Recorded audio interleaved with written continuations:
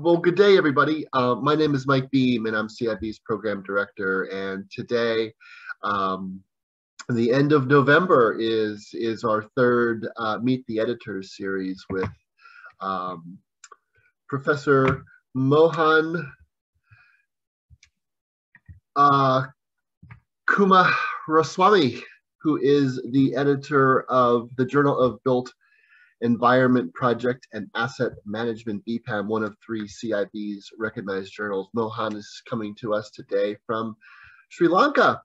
He is an honorary professor at the University of Hong Kong and also at the University of Moratuwa in Sri Lanka. He has led many research projects over the years and has almost 400 peer-reviewed international journals and conference papers. He is very active in professional institutions, held high offices in Hong Kong and Sri Lanka. I'm really happy to have him here today. He's done a lot of work with the United Nations, World Bank. He has degrees from Loughborough University in the UK.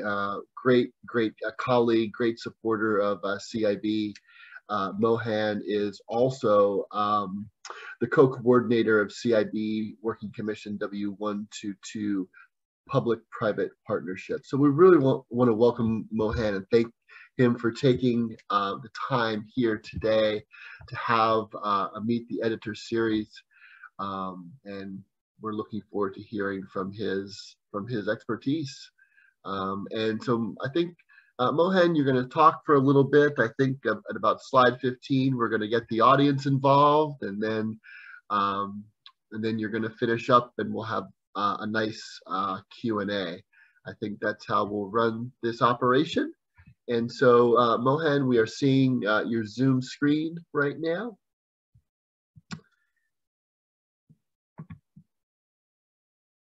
And yeah. We just saw the slides there for a second. Yeah, I was on mute, so I need to share again. Yeah. I think it's, yeah, there we go. Yeah, it looks great. It looks great. You sound great. Thank you. Looking forward to it. Great. Okay, thank you very much for the introduction, Mike. Always good to do something with CIB. Great organization, great organizers, and welcome to all the participants wherever you are. Thank you very much for joining us, and I hope that this session will meet your expectations, if not exceed them.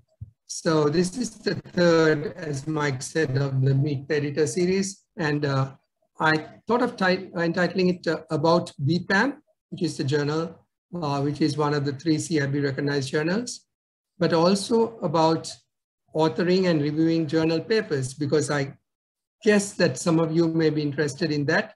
Some of you will be experts in that and can tell us something about it. You can share during Q&A what I have missed and what I said wrong. So I'm just going to give you some insights and examples, which is what I can do in half an hour.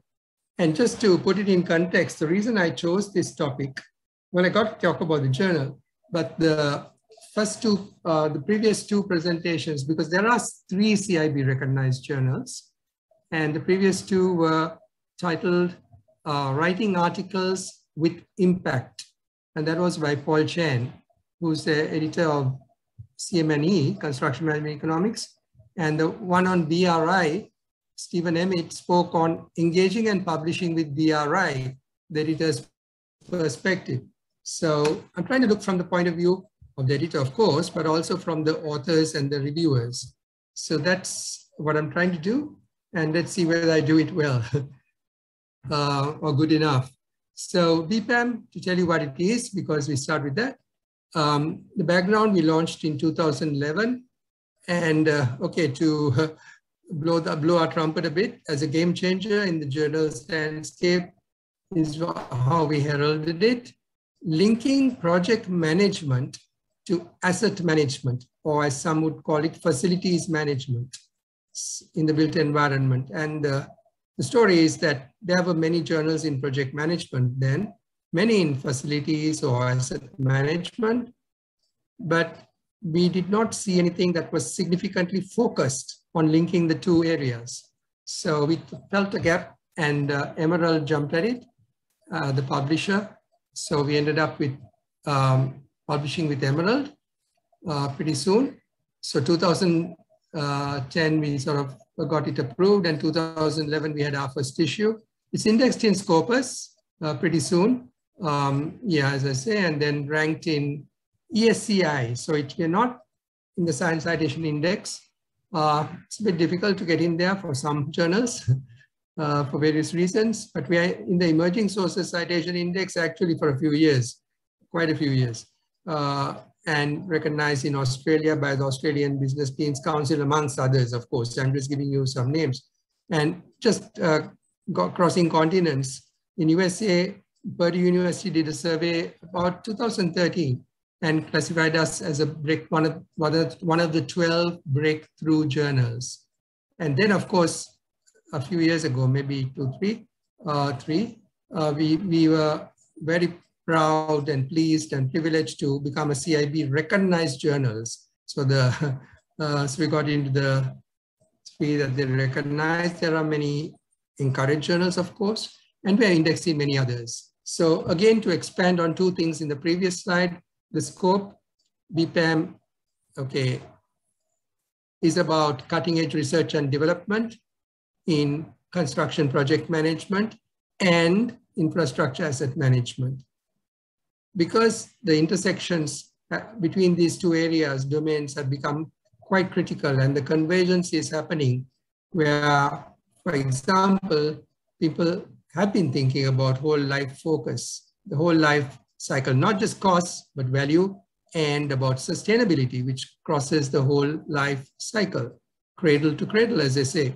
So obviously, I mean, it seems pretty obvious that we need to link project management upstream with asset management or facilities management downstream.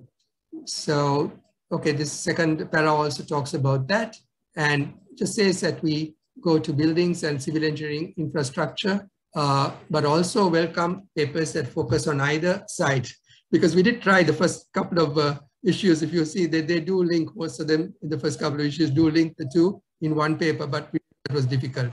So we welcome papers on either.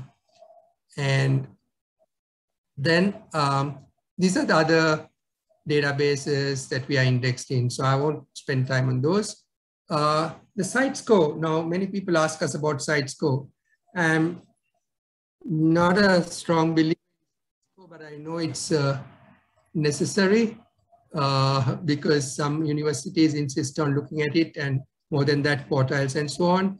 So this is the picture of our SiteScore in the last 5 years. And also the tracker, which is at the bottom right, the 2021 tracker, which is where we are now, because they keep updating it monthly, is better. Now, what is even better, but which does not show in this, is that we actually have been underrated.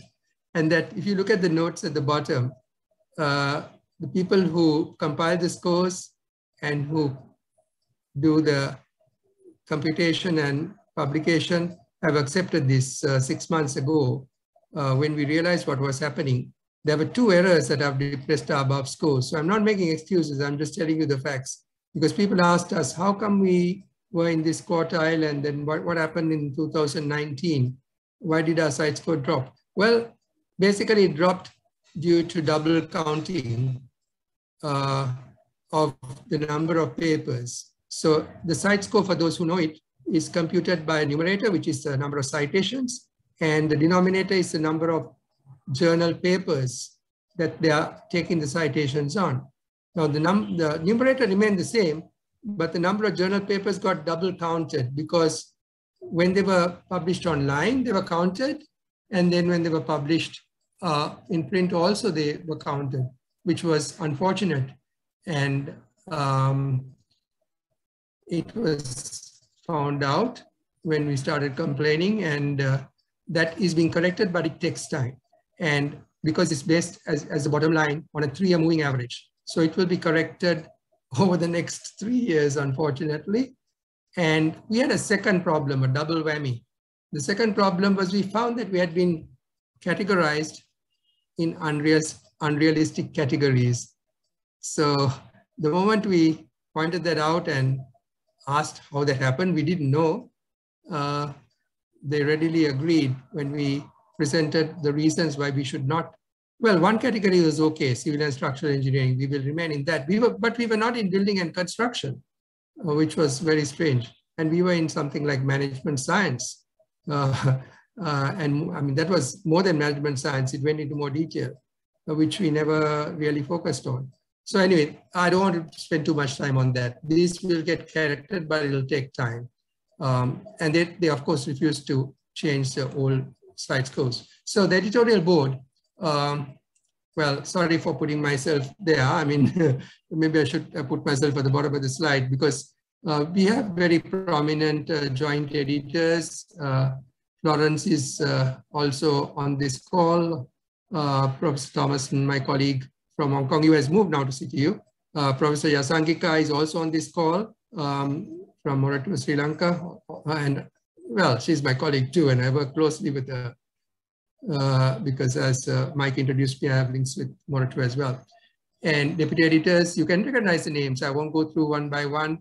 So in UK, Hong Kong, actually Patrick is right now in Singapore. Alfred in South Africa, actually Tanzanian to start with. I mean, all these are my friends. I've known them for a long time. Janaka, who's in Canada, originally from Sri Lanka, then Dulcie in Purdue, and so on. So I won't, okay, these are the regional editors on the top right. So you can just glance through them and you recognize some names: Australia, Africa, and the assistant editor in Moratuwa. Next slide shows the associate editors. And well, again, you'll recognize some names right down the line. And how one becomes an associate editor? Well, some of these I got to know. He was, Bankole was a guest editor of a special issue. And Michael was a guest editor, but I've known him for a long time in Hong Kong. He's now in Newcastle. He's Chinese, although his name is NZG, you might think he's Indian. He's Chinese, actually, Hong Kong Chinese. Jackie has been with me a long time, from the time we started.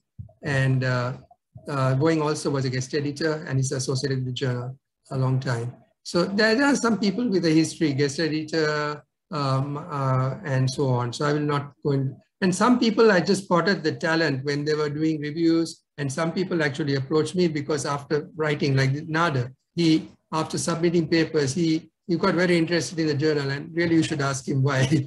And he did some reviews, and I realized he's good for associate editor straight away. So that's how it goes. Athena has been with us. Most of them have been with us for a long time. Editorial advisory board, again, you'll see people from top to bottom that you can recognize. Well, some of you can recognize some of them. Chime, Steve Rawlinson. If I just go top to bottom, Alfredo in Chile, Patrick Zhao in Australia, and so on. So that's the editorial advisory board. We don't trouble them too much. The previous slide, they do get involved. So of course we have an editorial review board, but I don't put all the names. That will take another 2 slides. So we are quite, we got a very strong, diverse team. I wonder whether you noticed that. And in terms of growth, we grew pretty fast, and I would say organically, because we started with 2 issues. Florence will remember this, with 14 papers per year, 7 per issue, for 3 years. And I was trying to get it increased at that time. Now Emerald is asking me to increase the number of papers, the number of issues. So we increased to 4 issues in 2014, 5 from volume 6, that's 16. And we had 42 papers. We planned for 42, but we had to increase it to 54. And Emerald was actually happy. Normally they don't like to go budget, but that time they needed the papers. This was COVID time. And so next year we are going for 6 issues and aiming for 48 papers. It's not yet finalized, but it should be 48. And this is what we, well, you can see the, if you look at our table of contents, wide spectrum of authors, high caliber reviewers, editorial team you've seen. Then we also have special issues and also diverse topics, but within the scope of BEPAM. PPP definitely is within the scope because it goes into long-term, not just short-term projects, right? Also the operation and maintenance. So these things you can see BIM by people like Peter Love. Okay, I shouldn't mention names because I'm not mentioning others. So these were guest editors from various countries. And then if you go to the next slide, the other special issues as we go on. And you see a lot of sustainability, well, a few sustainability focused issues. These were actually linked, these particular issues that are here and a couple of others later, linked to our World Construction Symposium that is conducted in Sri Lanka every year. And this grew out of those linked to the best papers and the shortlisted papers from that are related to BEPAM. So that's called the World Construction Symposium. And the focus is on sustainability. So we also have others, productivity theory, and became a popular special issue, as I'll show you later. A colleague from Hong Kong again. And if we see, go further, these guys were from University College London.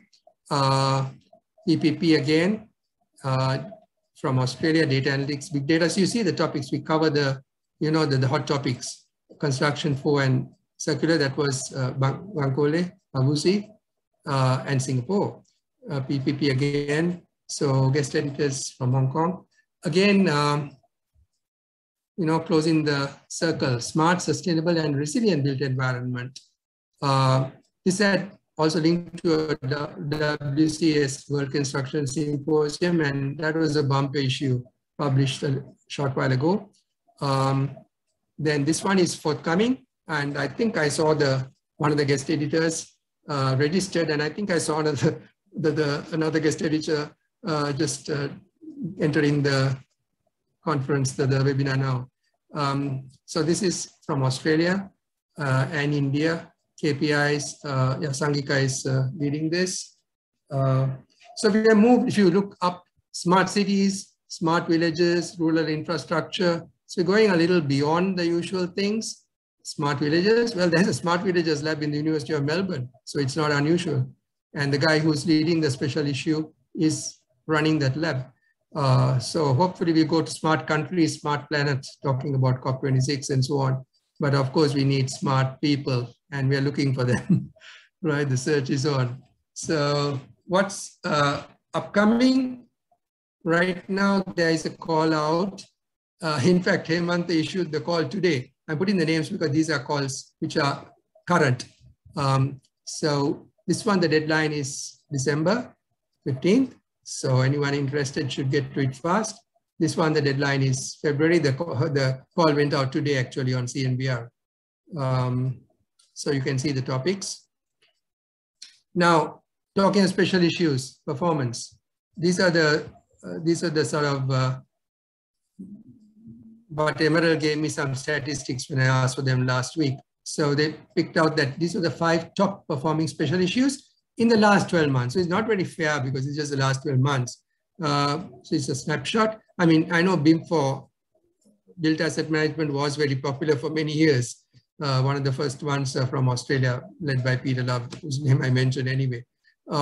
So you see the number of papers and the number of downloads, and you can compare these different topics.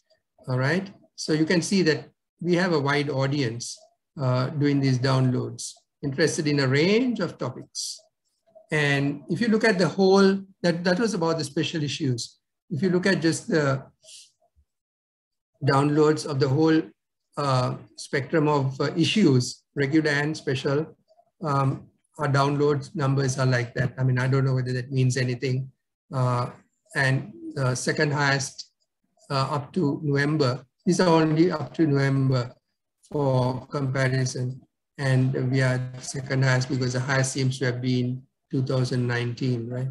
About authoring, right? I said about BEPAM, about authoring, and about reviewing. So now we're on slide 15, Mike, and I'm going to first put these points to the participants. What makes a good paper? And this is from Emerald, Guide to Getting Published. So these are not my words. You can just skim through those. Originality, what's new? So we always ask for new knowledge. What is the relevance to an extension of existing knowledge?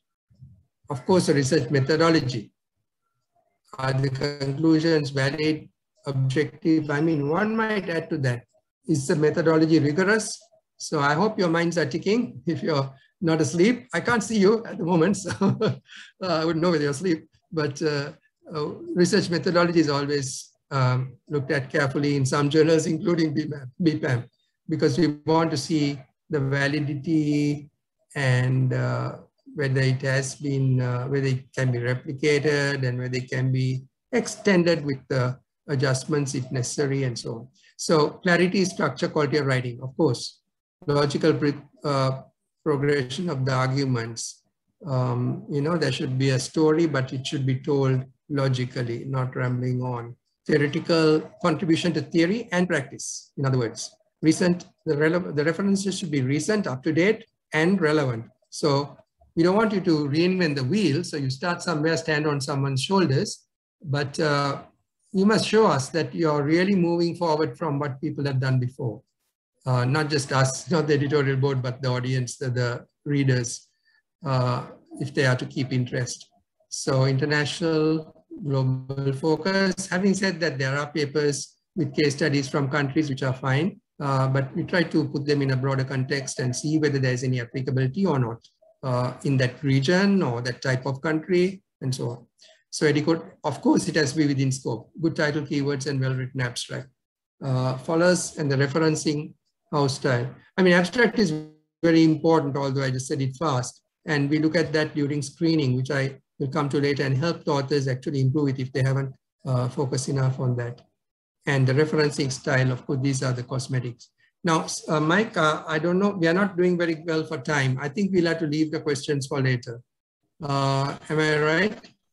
Sure, that sounds fine. Yeah, we can leave the, this is a good list here for us to think about as well, and we can come back to it at the end. Yeah, my initial take, and I asked Mike, was to open up the chat now so that we can, so I know where the audience is coming from and what type of ideas they might add to this slide. But unfortunately, I'm not doing too well on time. So I better keep going because I need to get to the about reviewing. So we'll take the Q&A later. And anyone interested to question or add to this, please do so later. So, okay, having finished a study, it's supposedly original and breakthrough findings. Now you bring it to the boss, and the boss says, now go develop a paper for this journal or that journal. Now that's easy enough to say, but then you start the next journey. And the question is, are we going to survive with so many people like this on the road? Now, who are these people? They are the reviewers, the associate editors who help, and maybe the editor-in-chief. So some are going to be a little tougher than others, as you know. I mean, all are human reviewers, and they're not, they're not very different from us. They've just done more than us, more experienced, gone deeper, and that's why they're selected. But some authors too, and they go down this road just like us. I mean, I do, and I meet this type of people. And maybe the guys on the right look a little more formidable. They are wielding more formidable, deadly weapons. The guys on the left, maybe the reviewers who try to help you. Okay, now with a club, an axe, well, it's not so fatal. Maybe you might go to hospital, but you come back and do some corrections, minor corrections, major corrections that they get through. And you don't worry, you got the associate editor and the editor-in-chief, perhaps writing shorthand on the left, extreme at the back, who will sort of look out for the grim reaper on the right and make sure you don't get, unfairly treated. So there are some checks and balances if Some reviews are too strong. One has a chance to give one's opinion and so on. So generally it does, I would say, work out okay. So in BEPAM, so let's see how we go. What is the process? Just an overview. The paper is submitted to the editorial office. Well, actually the editorial office is me because I see the paper first, and then in BEPAM. In other journals, it is different. They do have someone full-time. And then, but I don't do all the screening. I get help from a very strong team of 5 people. And what I do is I do a pre-screening and look at it very quickly and see whether it's totally a way out, and I better put the authors and everyone else down the road out of their misery. And if it's necessary to reject it, I do there. But if there's a slightest chance that it may make the grade to a journal paper after review, at least I send it for screening. And then we have a team. Originally, it was only the assistant editor, but now we have 2 associates and another person who is in the review board, who have developed the expertise, of course, working with me, and they know what we are looking for. So they know the criteria and they do the draft. I sort of add to it, adjust it, and rarely change the recommendation. But usually the recommendation, I must say, is to send it back after screening for the authors to improve format and content, because usually authors get something wrong on the being over length or not giving a structured abstract or something like that. There's some details in the next slide. And then if it is corrected, it goes for review to an associate editor or joint editor who sends it out to reviewers. And you see that process in more detail, comes back to them, gives a recommendation to me, and I, at each cycle, maybe for revision, very rarely, I don't know any paper, maybe one that was accepted the first cycle.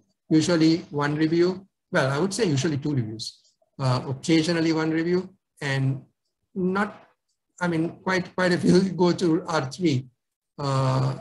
Although some journals that I know that I'm actually on the editorial board, they don't go to R3, but we do. And in very cases that we think there is still potential, we have gone to R4. So 4th revision. So does it go into a black box when it goes to review?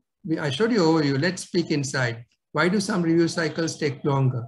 Why do some processes finish? How to improve the acceptability of one's paper? These are the things in detail. Now, since I'm not doing well on time, I will invite you to go through these rather than me read them word by word. So EIC is editor-in-chief, rejects if clearly unsuitable. So that's my pre-screening. If fair assigns for screening, initial screening, these are the checks, plagiarism as well.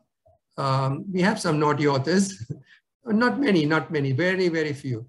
And there are some repeat offenders that I've noted, well, at least one. And then we make a decision whether it's rejected at the screening stage or proceed to review. Proceed to review, that's the first hurdle. And not then, in fact, I should say the reject rate is higher than the reject rate after review, which shows that we really weed out the stuff. But wherever possible, we actually help them. Sometimes we make 2 unsubmissions in rare cases, usually 1 unsubmission and they get it right. Because we're not going to do a review, but we point out obvious errors or improvements, even if not errors, improvements that will enable them to be better received by the reviewers. So you see the type of criteria, right, that we are looking at in screening, and then it goes on. So then what happens after screening? Handling editor, who could be associate editor usually, but now we got some deputy editors, joint editors in the team, and this is a usual process. I will not go through that, how the reviewers are selected, but it's not an easy job to get 2 to 3, especially these days, to agree. It's tedious, takes time. Sometimes we need to invite more. So it's a bit of a painful process. So this is how we go. And after they agree to review, normally given 4 weeks, and some may not give it till the 13th hour. They have to be reminded.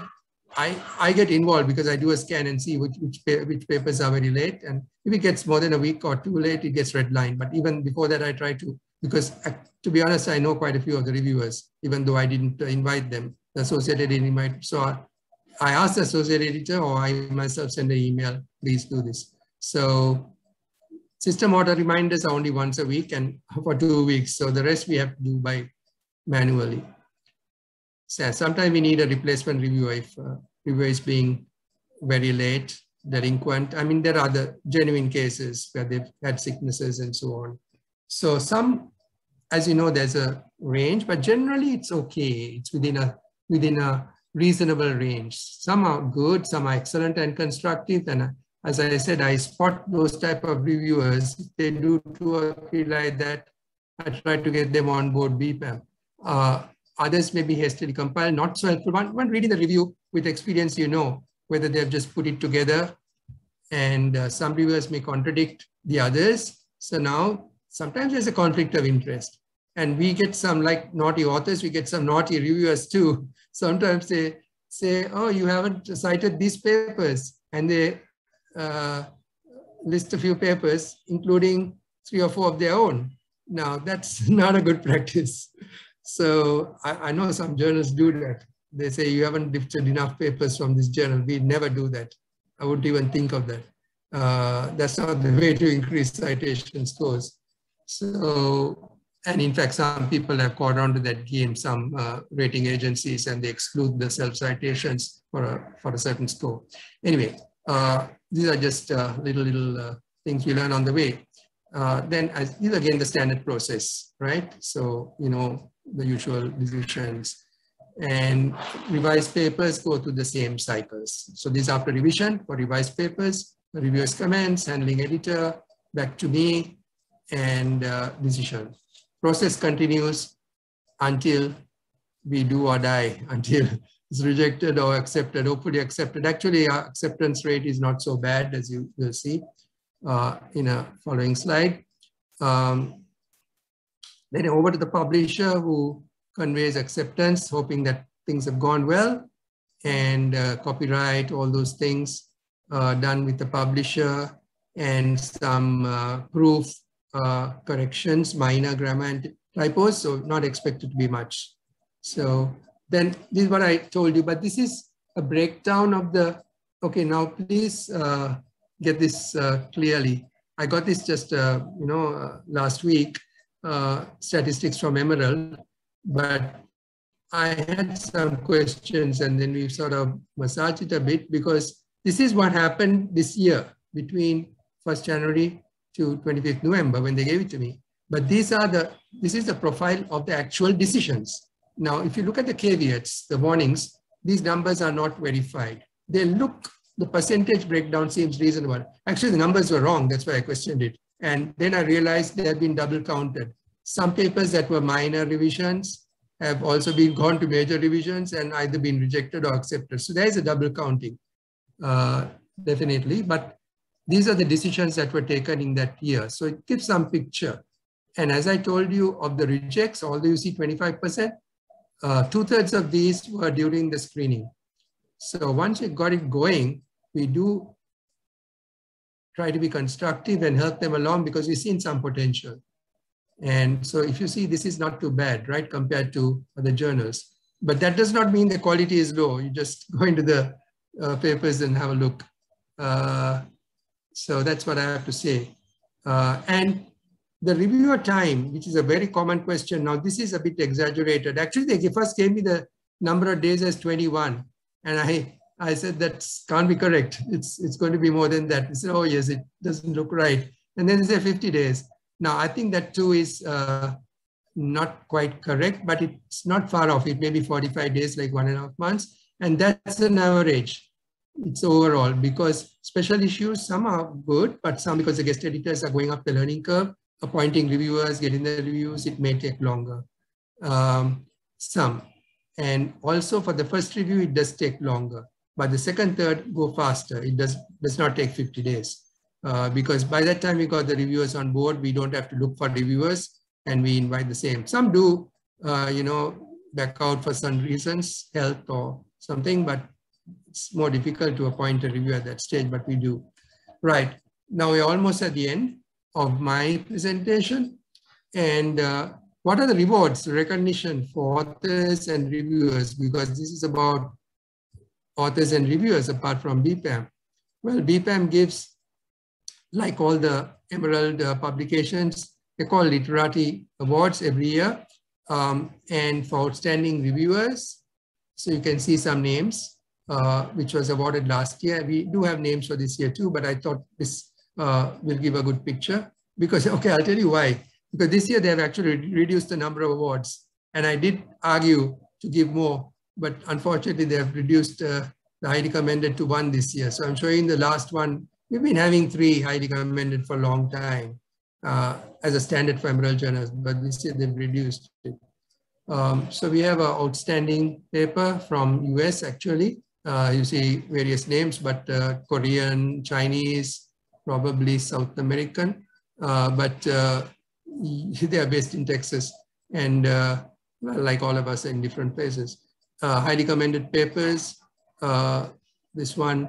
And you see the topics, you see the range of topics, water, integrated project delivery, so procurement, and so on. And at least one of these is from Middle East. Can't remember which one, the first or the third. Okay, so you see the reviewers also. So that's the last slide in my presentation. So I'm thanking you for your patience and asking whether you have any questions, suggestions, observations, and I would welcome some discussion. I see hands are being raised. I need to, oh, I do see my chat box, Mike. I thought I had to get out of screen share, but I do see it now on top. So when they are, so I'll keep it on for now. And Mike, I'll let you moderate from now on. Yeah, so, great. Thank you for that presentation, Mohan. Very, very interesting and very insightful for us and the global audience. Thank you so much. I think Duga has a question.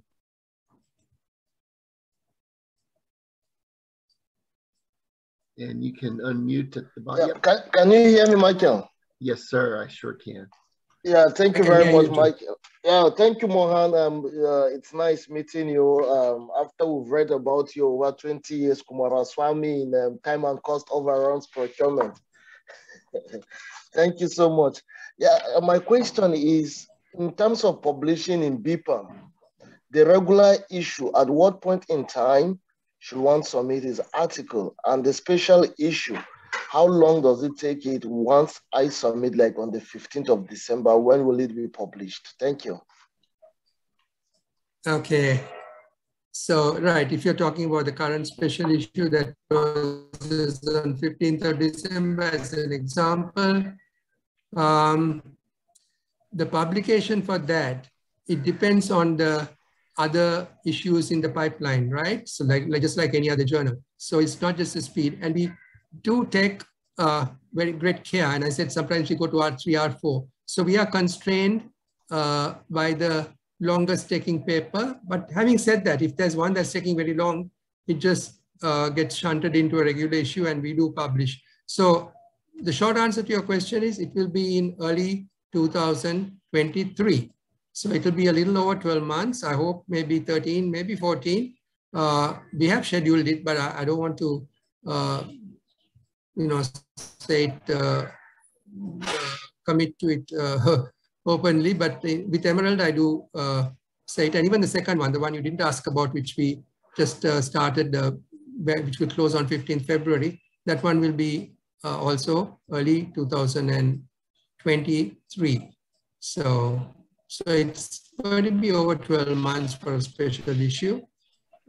We try to get it in 12 months, but because of the pipeline and so on, and making sure we get everything that is publishable into it, at least most of what is publishable. As I said, 1 or 2 do. Now, even the bump issue I talked about that was just published, we are going to have 1 more paper which is still being reviewed, and it's on R4. And it may be acceptable now, as suggested it has been telling me.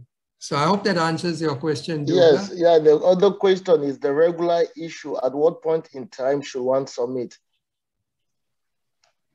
Oh, any point in time. There is no time limit because it's a continuous process. So any point in time, when you're ready with a good paper, just look at the author guidelines, make sure it's in the right format. So if you want it to move faster, you just make sure that you're complied with all the length, the structured abstract, and the tables in a separate document, a separate Word file, and so on, one separate Word file, and then make sure your abstract is giving the clear picture, etc. I'm not just addressing you. I'm sure you know what I'm talking about. I'm addressing to everyone who's listening. And then submit, and it'll move. And by the way, I must qualify my previous answer. Thank you for asking another question. Although I say over 12 months, that's for the print edition, right? The online publication will be earlier. So hopefully that should be a couple of months earlier, maybe at least 1 month earlier. So the print edition is because we got to give a special issue number, but it's published in early site, as they call it, without a special number, but issue number. But of course, special issue paper is known to be a special issue paper, but you don't see it on the early site board. So hope that's okay, Duga. Yeah, thank you so much, Mohan.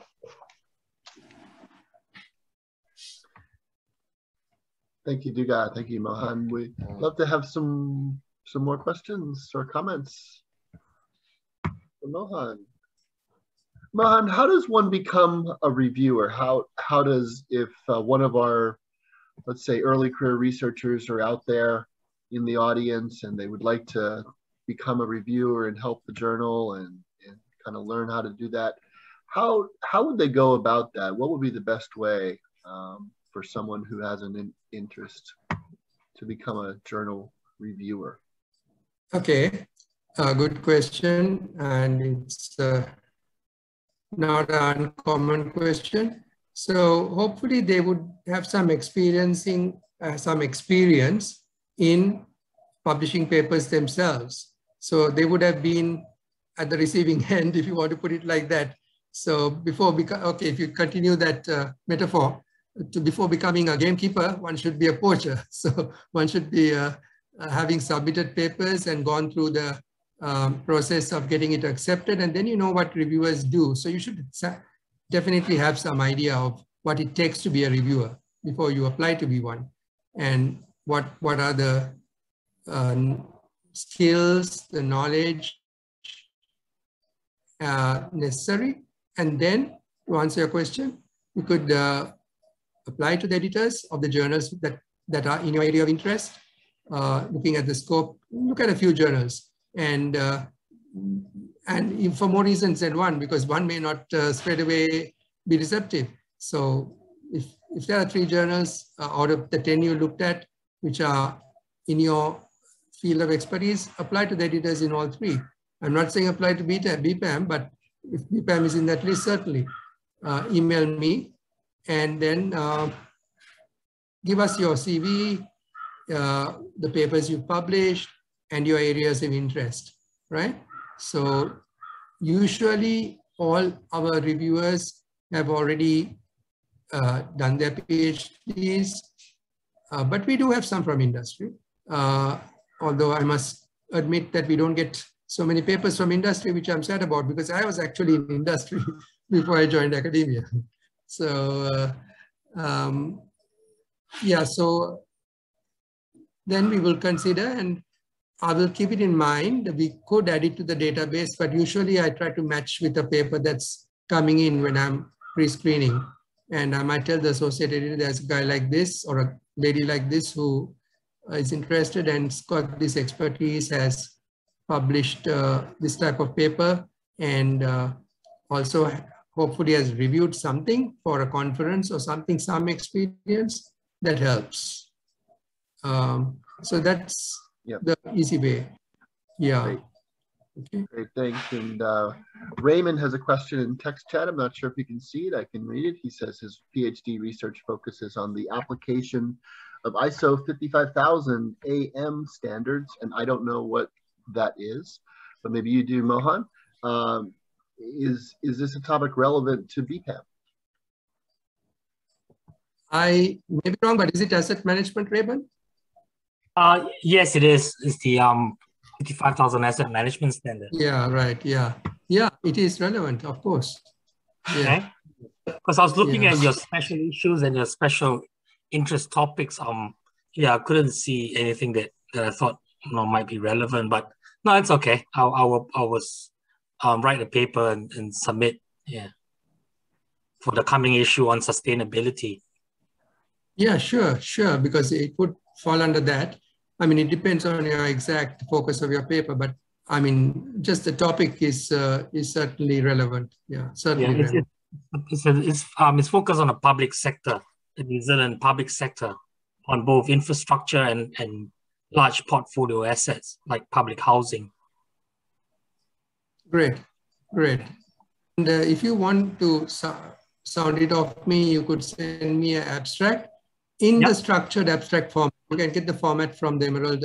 Well, it's not just for BEPAM. That same format is used for all Emerald journals. So you can get that. Have a look at a couple of BEPAM papers if you're sending to me. And if you find another journal that is more relevant, it's up to you. But the topic is relevant to BEPAM. Oh, and no, I mean, I've spoken to Suzanne, and yeah, she's very supportive of me submitting to BEPAM. Oh, are you in Massey University then? I am Massey University. Okay, right, yeah. She should be supportive. She's on the board. So, but that's not the only reason. It's a good journal. So yeah, send it. Do send me a structured abstract, and I'll give you some feedback. Okay. Okay. Thank you. Great. Are there any other comments from our group? You know, maybe I'll ask one more, Mohan. We've heard a lot about special issues. How does the journal select the topics for special issues, or if somebody is interested in a special issue topic that they want to put forth, can they do that with the specialty editors, or what's the process, or how does that happen, these special issues?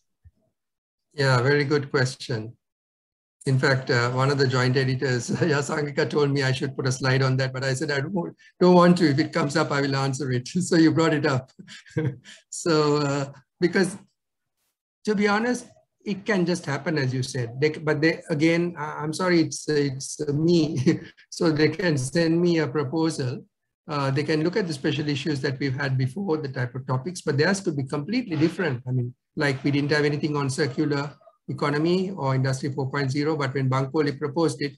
Now, the thing is, as I told you, Asangika, who told me this morning, why don't I put a slide up on that? By the way, I didn't mention, but it's in the slides, I'm sorry. The slides on reviewing papers, I'm sorry to digress a bit. I must thank Asangika for sharing her slides with me. She had prepared some slides and of course, worked on those and tweaked them. So, and she suggested I have something on the how to become a guest editor. So back to the question, it so happens, as I told her, that all the guest editors who have come have successfully, well, no one has been really unsuccessful. Everything has come through. It's just that one or two did drop off on the way when the proposal stage. But once the proposal is in and approved by BEPAM, no one dropped off, went through. So, but I happen to know most of them because that gives or their colleagues or the university where they are working on who have recommended them as, you know, conscientious. Because you've got to have the knowledge, you've got to have the passion, you've got to have the time to do the special issue, and then you make a proposal to me. We'll see whether it fits BEPAM. And if so, we can move it forward, develop a proposal. It has to be put to Emerald, and Emerald checks it and says whether it's okay or not. And well, so far BEPAM has built up a reputation. They never say no to us, but I shouldn't say that in public, but because I'm pretty careful and I help the development of the proposal if it's got some substance to start with. I mean, I can't build it from scratch. So if they've got something and they've got some credentials, ideally they've done something more than becoming a review, obviously. they've actually contributed to something at a high level than just being a reviewer. Of course, I know you got to make a start somewhere. So you don't have to have done a special issue, but maybe for a conference publication, you've been active in the team or something like that. So you have some experience of, going out and getting good papers and deciding which ones will move forward and then send them for review. So something like that. Hope that was not too long and I got my answer within that, what I said. Thank you. No. Thank you. Thank you. Are there other questions for Mohan or discussion points for the greater good? Yeah, we still have some time. We still have we have about 9 or 10 minutes left to have some good discussion. I see Florence is unmuted. Can I just add to this special editor matter? Yes. Professor Mohan? Yes, please. Okay, so... I was waiting for you to talk. I was waiting for you to arrow me to talk. Okay, so I think if you look at the special issues in BEPAM, usually it is not just one guest editor. There will be 1 or 2 or 3.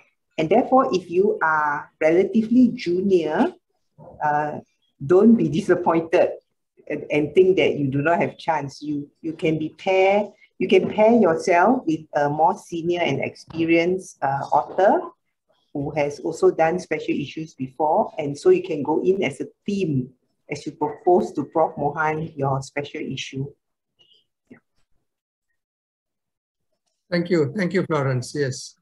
Yes. Advice. I think Duga has again. Yeah. Thank you once again, Mohan. But another question in terms of quality, what would be your opinion or suggestion in terms of special issue and regular issue? Is the expectation in terms of quality the same? In BEPAM, short answer for a change, yes.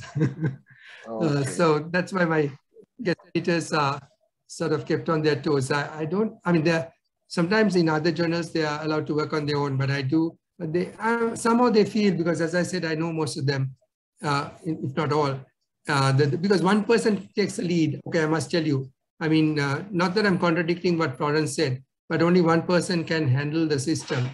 So the lead guest editor will be actually seeing all the papers, and he might consult his senior person, as Florence said, for things that are more difficult to decide on the quality, whether it's going to move forward or not. But since the lead person should have enough knowledge. So what they do, they usually, since I know them, they send me the first couple of papers and ask me for my inputs. And they say, okay, here's what I think, but I may have missed something. And not that I ask them to do it, but I give them some guidelines. And then it so happens that they generally send the first 2 or 3 to me while screening, maybe the first 2. And after that, they sort of realize what we're looking for. And I try to keep the standard the same. Do you have any different opinion about that, Duga? If I may throw it back at you. No, I'm just curious to know maybe if there's a difference in terms of the quality or expectations and special issues and regular issue. Yeah. Yeah. Thank you so much, Mohan. Welcome. Yeah. Emmeline? Hello. Hello. I hope you can hear me. And okay, thank you, Mohan. It's been a very interesting presentation. And you have already admitted that you get to see all of this research coming across your desk first. So you're in a very good position to give us some insights into the trends that you're seeing from submissions. And do you have any thoughts in terms of maybe trends regarding methodologies, regarding specific topics that are emerging as we speak? What are you seeing sort of becoming dominant and prominent in the next year or so in terms of this area of research? Okay, very, very good question, but not easy to answer because I haven't really looked at it like that, although I should. There are some new ones to answer part of your question. Like recently I got one on COVID, on indoor air quality. And it was a simulation. And unfortunately, the feedback I gave, and that was from a country that has never, I mean, I haven't seen a publication from that country. I won't mention the name, but it was a very detailed paper. And then it was screened. I thought it was worth handling. I mean, it was full of equations and so on, but they've done some mathematical modeling of the indoor air quality and made some recommendations for hospitals. And we gave the feedback. I mean, now obviously moderated it and added to it. And a standard question we ask at, well, most if not all, is what is your validation method? So somehow the author wrote back to me and asked, you know, this is a mathematical simulation. We don't have any validation planned. So I said, well, it's okay. It's a different type of paper that we usually get. But aren't you planning to have it tested somewhere? Because otherwise, how will you convince people to use that mathematical model?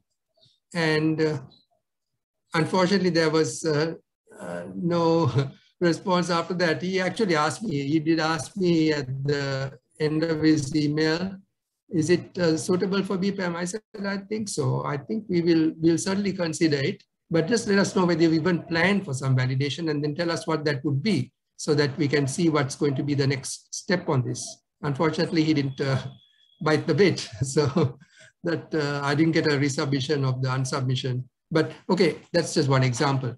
Trends.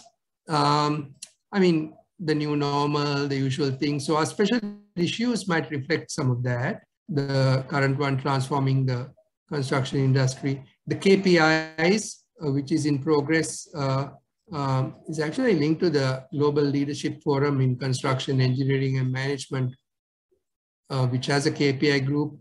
KPI and trends, to use the complete word. So exactly what you're talking about. KPI and trends. We have a group in that and a pretty active group. We meet once in 2 months on Zoom, of course. And Mark Hastak and Diana Costa from Brazil is now leading it. Mark Hastak was leading it for a long time.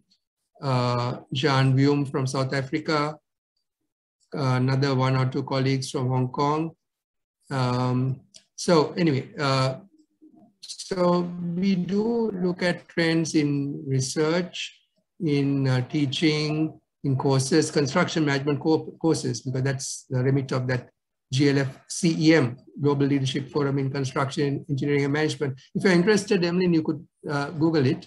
It's the GLF-CEM. And that has got this working group on KPIs and trends. We have annual newsletters and we make a presentation at the annual conference. The next one is going to be in Sydney in May or June 2022.